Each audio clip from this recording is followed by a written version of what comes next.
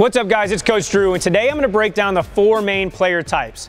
The first one is a creator. A creator is someone like Steve Nash or nowadays like Trae Young that really has the ability to create for themselves or their teammates. Think of a great passing guard as a creator. The second main player type is a slasher.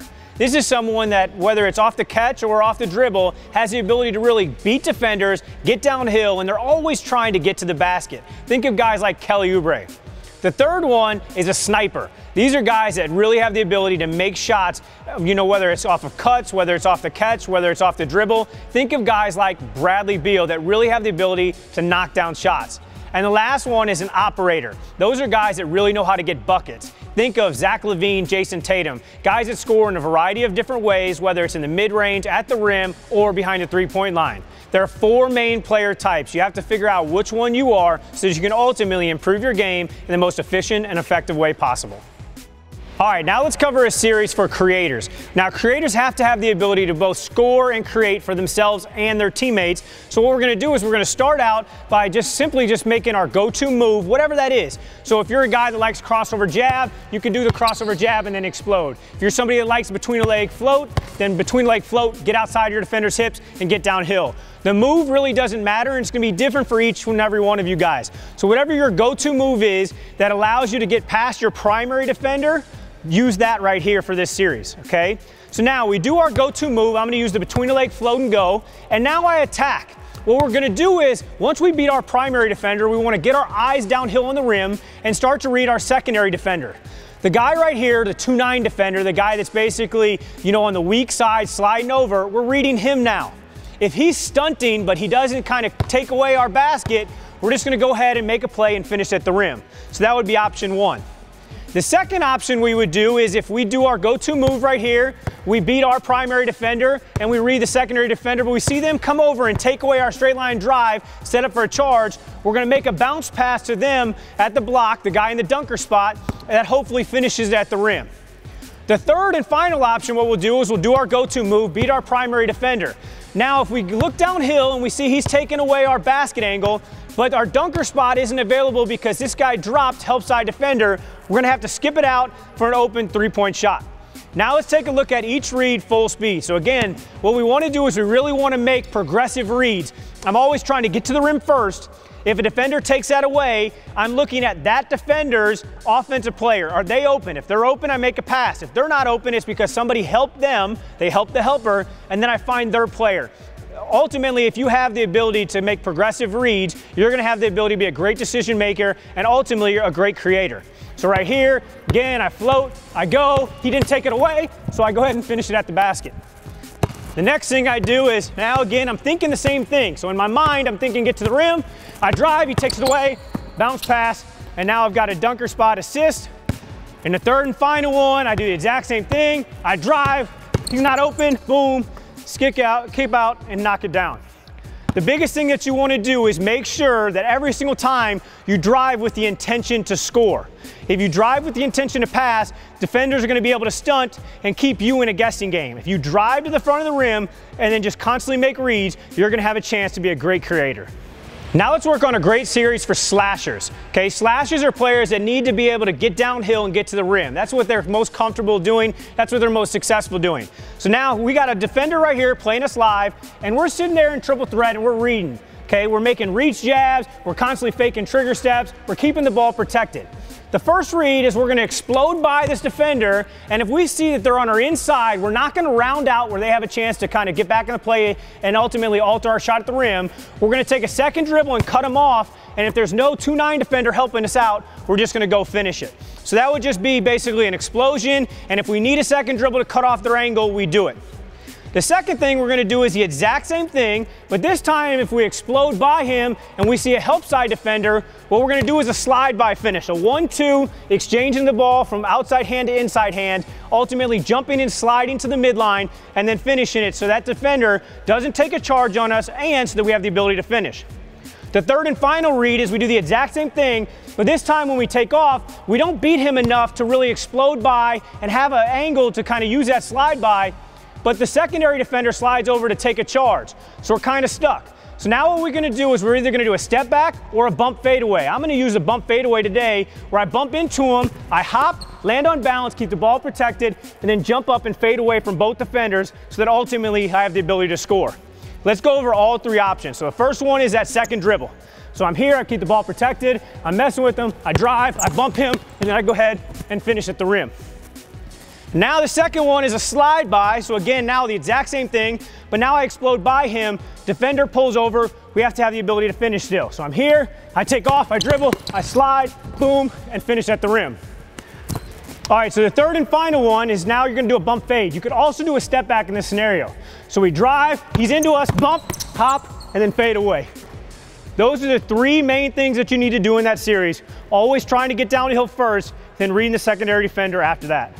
All right, now let's work on a great series for snipers. Snipers are guys that need to be able to come off the screen and really catch and shoot and knock down shots. They have the ability to knock down shots in a variety of ways, which also means that defenders are gonna guard you in a variety of different ways. So this series is all about how to use a pin down with the different types of defenses that you're gonna see. So the first one is called lock and trail. So that's if, this guy is basically right behind you. He knows you're gonna come off the screen, so all he's trying to do is kind of stay tagged, touching you the whole time. So what we're gonna do is, we're gonna start to come off the screen, and we're gonna use a stop and go cut to bump him, and then we're gonna curl to the ball and separate, okay? The biggest thing is the change of speeds and the physicality.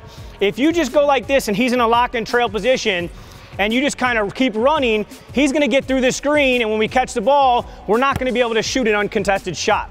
We want uncontested shots, so we're gonna have to be physical. We start to cut, he's behind us, boom, stop, bump him. He's gonna have to stop himself so that he doesn't run into us and draw a foul, and ultimately we'll free ourselves up for a shot.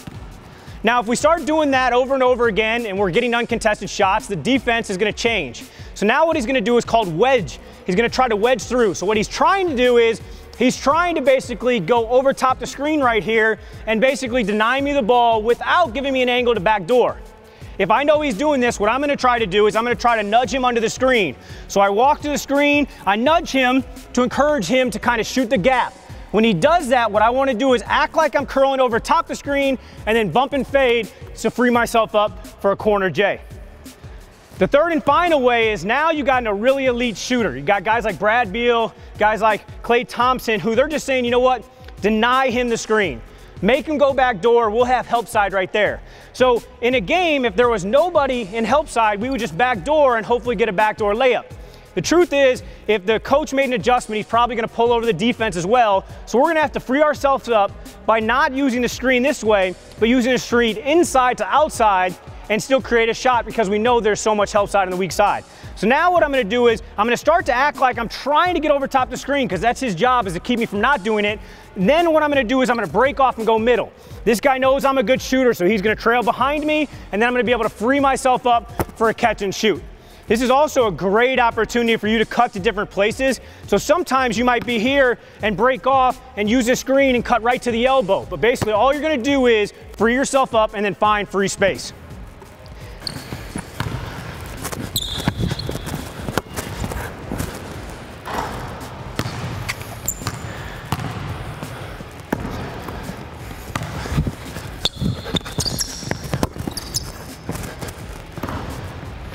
All right, now let's cover a great series for operators. Remember, operators have the ability to score in a variety of different ways. So what I'm gonna do is I'm gonna teach you a series that will allow you to score from behind the three-point line, at the rim, and in the mid-range using the same move, okay? So my go-to move is a between the leg float. You can use a float, you can use any kind of move that you really want. You always wanna go to your strengths, but for me, that happens to be a between the leg float.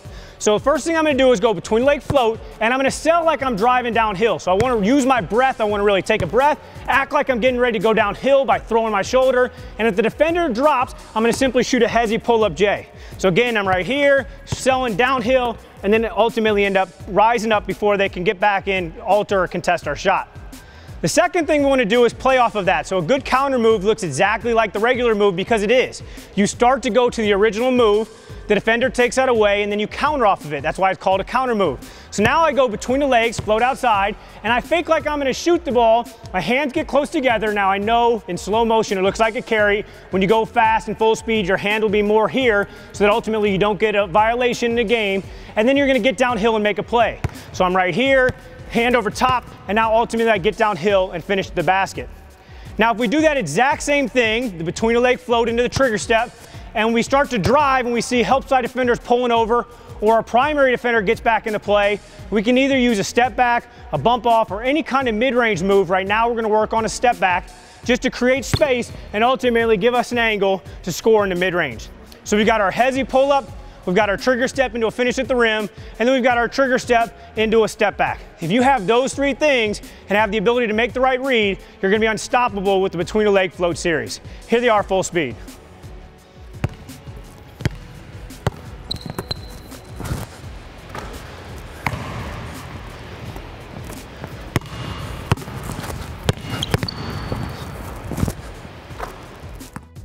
If I were you guys, I would change your mentality from how many moves to like, how do I get really great at one move? And then once you get really great at that move, build a counter move to it. And then once you build a counter move to it, then maybe you add another move. But like, if you think about the players, like the best players in the world, most of them have one go-to move that becomes a go-to series. It's not like they have a ton of different moves. Like you even look at James Harden, who has one of the biggest kind of skill bags in the league. Yes, he has everything in his game, but what does he really have? He really goes to this, and then he changes angles. He flips, and he flips his feet. He flips his feet, and then when he attacks, then he makes reads. He either sweeps up and gets a foul, or he'll just go quick and sneak in a finish, or he'll shoot that little touch floater that he does, or he'll go into a bump off or a step. So he has counter moves, but really he starts at the same thing every single time. He goes into hezzies and goes between the leg float series, and then goes from there. If you think about Kobe Bryant, I mean, his best thing was probably mid-post. He was really good at just footwork, tapping and going. And if you look, he was always on his left pivot foot most of the time. You know what I mean? He was on his left pivot foot. So he got really good at a left pivot foot triple threat series. And if you start looking at like guys, they mostly have kind of their go-to move. Shaq was one of the most dominant players, if not the most dominant player ever. And I don't know if you guys have ever watched Shaq highlights, but young Shaq had a lot to his game.